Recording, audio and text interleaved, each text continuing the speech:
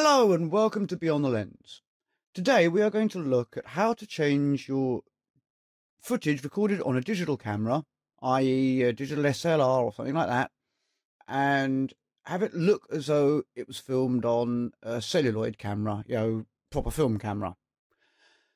When you film on a digital camera, when you look at it on the screen, it shows it in lines.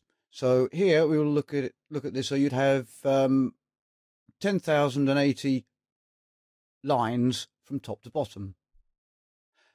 Celluloid, when you film on that, it goes by the grain, and it's a chemical process, so it's completely different. So consequently, digital film can look a bit flat. Now you're looking at this and thinking, well, that looks okay, but let's make it better. First off, what we're going to do is, I've done the little edit here, and this is my sequence. So in my film project folder even, I'm going to drag this to this little icon here, which gives you a new sequence. And we're going to change the name of that to Film Look. So there's our film there.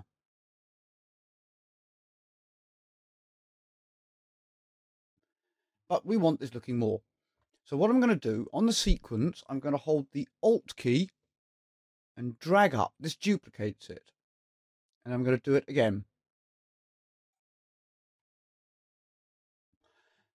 Next, I'm going to go to my effects browser, and we're going to look up fast blur. Now you're probably thinking, well, won't that decrease the quality? Well, what we're going to do, we're actually going to blur between the lines. So if we've got 10,080 lines here, up here, we're going to blur between those. So we're going to put fast blur on video 2 and onto video 3. So we're going to take away video 2 from 3 for the moment. And we're going to select video 2 and go into our effects and control.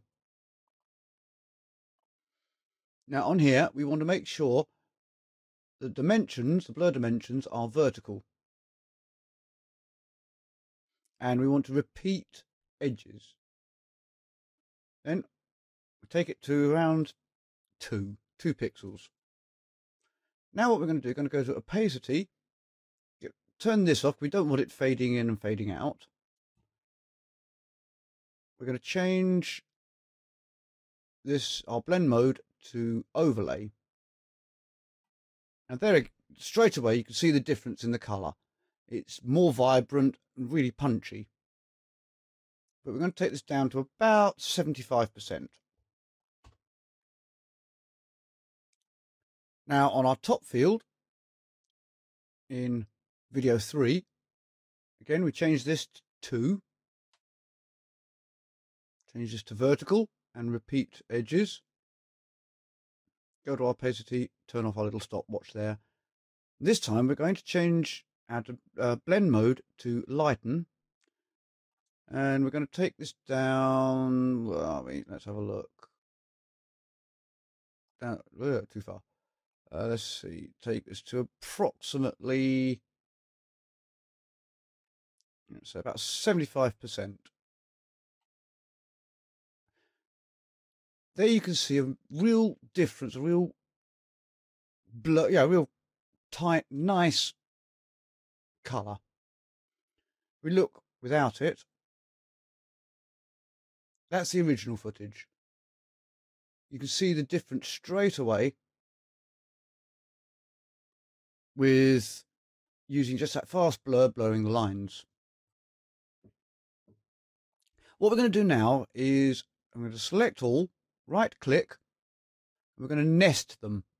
So so the computer sees it as one clip. This time we're going to put a crop on it. So go into your effects browser and just search crop, and in transform, crop, put that on there. So at the top,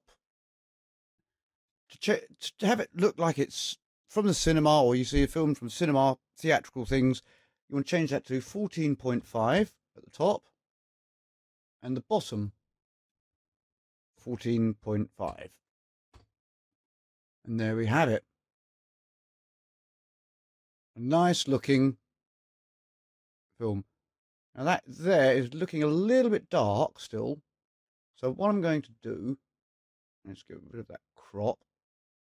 I'm going to go to video effects, adjust, go to levels. You don't have to, when you're using levels, you don't have to adjust all of these. You can close that. You can forget about that for the moment. Just click on the little thing by it, and you get, if you're used to Photoshop, you'll recognize this. So we're just going to bring up, lighten up the mid-tones just a little bit. Bit too much. Let's take it down just a little bit. It's gone back to how it was. Halfway in between. There we go. It's given this lady now a little bit of detail in her face as well. So, I hope this was helpful. What we'll do, we'll have a quick look at the before and after footage. And I hope you enjoyed this. If you enjoyed it, like it, subscribe, because there'll be another tutorial out on next Thursday. I'll soon be coming to the end of doing just Adobe Premiere tutorials. I'm going to cover other angles of filmmaking, to everything from where to put your camera, how to set up a scene, through to storyboarding. Well, have a great weekend. Bye-bye.